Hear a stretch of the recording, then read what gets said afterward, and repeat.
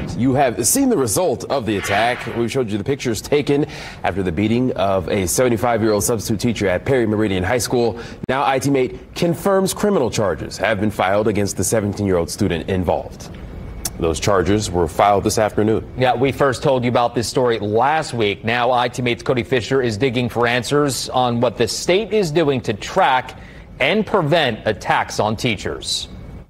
The Indiana State Teachers Association says that they're concerned about attacks on teachers like the one that happened to the substitute teacher at Perry Meridian High School. So much so that during the last legislative session, they lobbied the state legislature to pass a bill that would require the Department of Education to finally track the number of attacks on teachers. The pictures were devastating, and it's awful to hear that something like that would happen to any staff member. The severity of this was surprising. The president of the Teachers Association says this sort of incident has become more commonplace in the last few years alone. We're very concerned because we have seen an uptick as schools have come back post-COVID. That's why the Teachers Association advocated for HB 1591 that was signed by Governor Holcomb last session.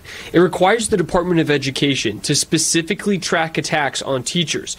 Right now, the Department of Education tracks the total number of students arrested each year and what they were arrested for, but they don't track whether or not a student or teacher was the victim. Starting with this school year, if a teacher is injured by a student, requiring the teacher to miss a day of school or file for workers' compensation, then the Department of Education is required to report those numbers at the end of the school year.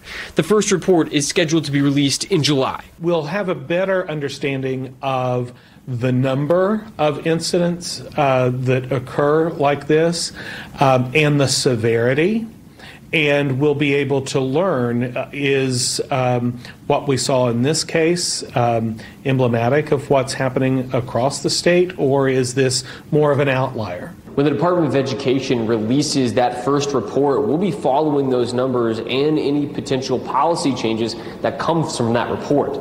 Reporting in Indianapolis, Cody Fisher, Wish TV, ITmate.